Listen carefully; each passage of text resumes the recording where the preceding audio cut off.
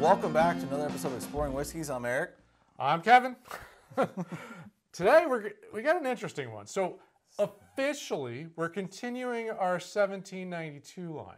This is the mystery bottle. In a weird kind of way. Mystery distillery. Yes. So this is the Chestnut Farms Bottled in Bond Bourbon. If you try to find a Chestnut Farms bourbon... It doesn't exist. It doesn't exist. The distillery is Clear Springs Distilling Company in Bardstown. Who's in... Also doesn't really exist. But if you go on to the website for the Kentucky government for registered... You just got to keep clicking is what you're saying. Yeah, I had to dig a touch. But when you go in, it says that it's attached to Sazerac, which owns Buffalo Trace and owns 1792. And 1792 Distillery is in Bardstown. So the long and short is this is a 1792 bottled in bond, but they just don't tell you that. I don't know why. I don't get it. But also interesting, they also provide the bourbon for Costco. Yep. Under the Kirkland label. All right. And then also Trader Joe's. Yeah. All that comes out of the Clear Which none of the stuff we can get here. True. Can't get that in Tennessee. But and our Costco and Trader Joe's can only sell wine and beer and wine. So solid. I'm anxious to try this because we talked before the show. I've had the Kirkland bourbon, and I don't remember it to be that great. But I've heard a number of rumors of who Costco actually sources. And it was, a friend of mine had brought Kirkland bourbon back from California, and it was supposed to be Buffalo Trace, but it didn't taste like Buffalo Trace. And that's the kicker. It's Sazerac, and most people, as soon as they hear Sazerac, they think, oh, well, Buffalo Trace is the bourbon. It was not Buffalo Trace. No. But I've had Kirkland vodka, and that's Grey Goose, so it's allegedly. Well, that's the same thing with Kirkland's golf clubs. Very similar to a lot of Callaway golf clubs. I have their wedge set. Very similar to a lot of Callaway golf clubs. If you look at their putter, it looks almost like the Odysseys, which is Callaway's golf clubs. But you can't find the fact that they're Callaway golf clubs anywhere. Light. Yeah, it's sweet. Very light, sweet. Not getting the proof off of it. So this is a bottle and bond, and we've done that. There's, I don't know, we'll call it 4 main things. It's got to be 100 proof in the bottle. It's got to be a single season, single run. 4 years. 4 years old minimum, and federally bonded. Has to be aged in a federally bonded warehouse. There's also another rule: it has to be in glass. I get light, sweet. There's a caramely, toffee. That's about it. It's not a super complex. It's pretty light. Ooh, a lot of oak. Yeah. Get a lot of oak on the palate. Not It's been a dry. few years since I had that Kirkland bottle, but I'm not going to be able to think that far back. But for a comparison. But again, I don't feel like the guys I was drinking with that night said Buffalo Trace. This is not Buffalo Trace. No, this is not Buffalo Trace. Though it doesn't necessarily feel too far away from 1792. No. It's not the same, though. It does feel different. But it's not one of those like, ooh, I don't want that. It's not horrible. No, it actually, I enjoy the finish. It's not horrible. It's a really sweet finish. The oak or barrel or whatever it is kind of comes through right at the beginning and then really goes sweet. I don't get the... You didn't get that? The 1792 high rye. No, it's way sweeter. Yeah. Maybe this is their sweet wheat. Which is probably their 12-year.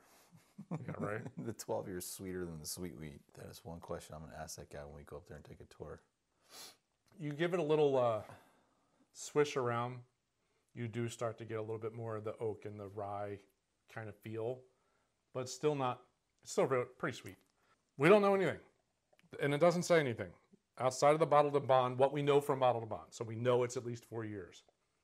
I'm going to take a wild guess. It's probably not too much older than 4 years. No, I'm enjoying this. The second sip. Yeah. I'm going back. Yeah. I like it. I don't care for the bottle. Yeah. It's like we started the Eagle Rare and then put this. It's a very similar to Eagle silly Rare sticker on it. It's a very similar to an Eagle Rare bottle. And then they put Which was always my knock at Eagle Rare years ago when it first hit the market. Like, ooh, that just looks like a cheesy bottle, but it's got good. Put some stickers on there, but I mean, it's a it comes in a box. Got that nice little box, little Scotch nod. But yeah, it's more towards the Scotch and the Irish whiskeys. Yeah, right. Yeah, I'm actually enjoying this. It's sweet. The nose is really, really sweet. I get a lot more oak in the middle of this, and then it kind of finishes pretty sweet. Yeah. I'm still getting a lot of corn, caramel, cinnamon. They should just go ahead and create a website. Not just for our pleasure, but I mean, it's a good bourbon. It's solid. It's a very solid bourbon. They also have a regular, like there's just a Chestnut Farms bourbon as well, not the bottled and bond version. Now, I will say I'm enjoying this, but the price point at $90, I wouldn't pay $90 for that. Yeah, well, the guy I was talking to. What do you want? I was trying to look for something different when I was doing a little shopping, and they're like, "Oh, well, we just got this new bottled and bond bottle. You should, you give it a shot." Around $90 for this. No, it's probably not worth that $90. If I'm going to compare it up to other whiskeys in that upper range, it's not there. It is not a Booker's. It is not. It's just like, which is around that same price point. So that would be the knock that I'd have. I don't think it's worth the price. So this is $17.92. Yeah. We're going to get a bottle of 1792 bottle and bond. We're going to find it. Okay. Do a comparison. Mm-hmm. Yeah. I don't think they're the same, but no, they're not the same, but they're cousins. That's where I'm going to go. Okay. They're cousins. There's a similar note, but this doesn't feel as rye forward as a lot of 1792 does. I just get a lot of sweetness off the corn. I mean, yeah, I think maybe the smell kind of comes off a little young, but I don't think the taste does. It's a little young. Yeah, it's a little young. It's a little not overly complex is what the nose comes off. But the flavor, I think the flavor makes up a little bit for the nose. I would be curious what this would be like if they let it sit for a few more. Age it out. A little bit longer. Yeah. Because I think it's good now at 4 years. But leave it in there for another 2. Well, I don't know. It's only minimum of 4 years. But I have no idea. But given that this is they want to probably pump unknown out. Yeah. No one knows who these people are. This distillery is. I mean, they're going to try to get something on the market. I imagine it's probably close to 4. Yep. A little over 4. But I think it's pretty good. But I'd be curious to see what it is if they let it sit for a little longer. Getting a little more ethanol, like sharpness on the nose. Yeah, so the youth does come through on the nose. I think the youth comes through way more in the nose than it does in the palate. And we've had that conversation. You either have a good nose, a good palate, or a good finish. Most whiskeys don't have all three. Get 2 out of 3. If it's a good whiskey, if you get 2 out of 3, I'm going to say they've got a pretty good palate. And their finish isn't bad. Their nose is young. Yep. Yeah, their nose is young. So that's definitely on the nose. That's my technical term. Which we've only had a couple that we've had where I'm like, ooh, if I could just skip the nose and go straight to the pour. Right.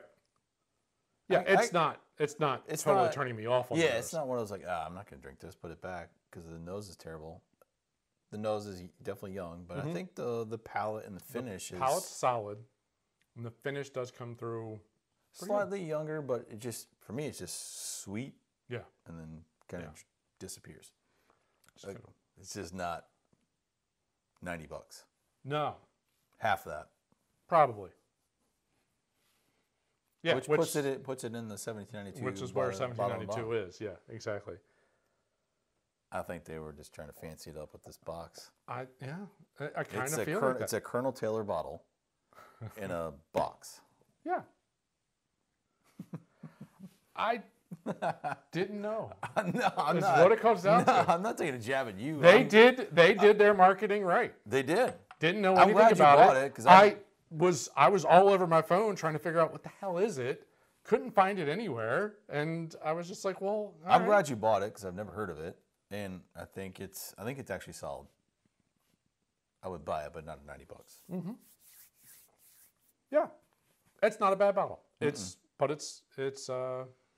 not a good value. That's the way to. It's not a value pick. It is not a value pick. Taste profile, I think it's solid. If I'm going to spend $90, I'm going to spend it a different way. That's all. Mm-hmm. I'm going to go up and spend, either spend a little bit more and get something amazing, spend a little bit less, and get a Booker's. I mean, there's a lot of options in that range when you get up to a couple. But even I need to open that Joseph Magnus, but that's $100, and my understanding is that's really, really good. No, I would be curious to see what would happen with this brand if they actually truly marketed it. Right. Because again, it's a weird experiment. The taste is, I think it tastes really good. But that's a weird experiment. You're going to start a name. You're going to spend money to brand something and send it out. But then you don't spend any dollars on marketing the brand itself, no website, no social presence, nothing. I don't understand the experiment, I guess is really what it comes down to. I don't get what they're trying to find out. Well, when we go to 1792, that's another question. Boy, we got a lot of trips to do. Our wives are going to love us. They're either coming with us or they're not going to see us. Between all the tours we want to do. Well, it all depends on how we can entertain them while we go and do the tours. That's Got to work golf into it, I guess. Yeah, get a little golf.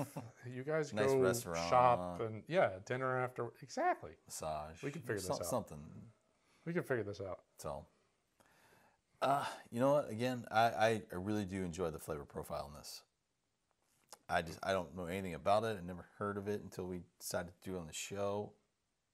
I would drink it again. If I was at a bar or a restaurant and saw it, I would order a pour after having it.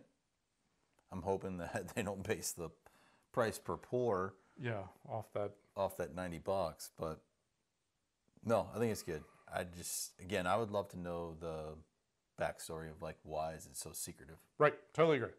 Is it just an experiment that they just wanted to kind of keep where it was tied to? Let's see if it takes off.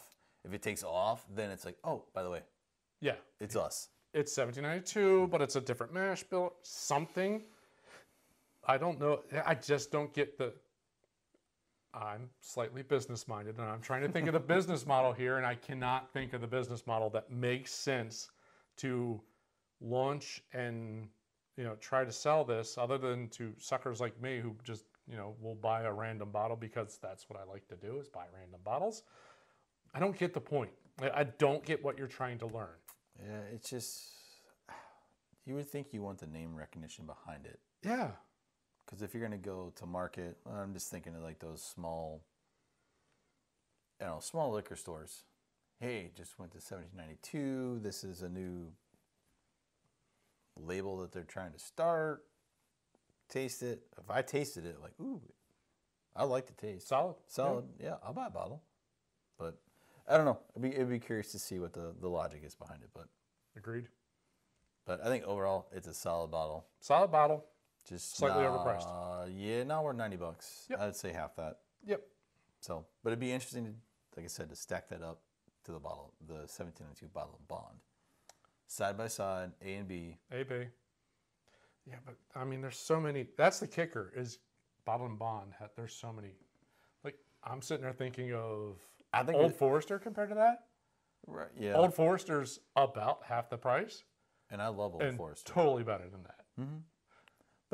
But we know this is coming from Barton's. Yeah, so let's stack it up to 1792 because I don't get any rye out of this at all. I think it's if I'm going to say a mash bill, I'm going to say it's probably a sub 10% rye, which is not normal for 1792. They're 20-ish. Wish I still had my bottle. So Well, we'll find get another there. one. We'll find another one. Yeah. It's an unhunted bottle. I'm hoping maybe some of our fans out there, subscribers, fans. I like it. Man. Have had this bottle. We'd love to hear your review. Hoping you enjoyed the review of this. If you did, we encourage you to swipe that like button at the bottom of the screen. If you're new to the channel, subscribe to the channel. That would help us out a lot. You can hit the bell icon, get notified every time we put out a new episode. Leave us a comment. Let us know what do you know? Have you ever heard anything about Chestnut Farms? If not, hopefully we go GM a little bit. And Now you got some insider info. Piqued your interest to try it. Hope you find it cheaper than we did. So, well, until next time, thanks for joining. Thanks for watching. Cheers.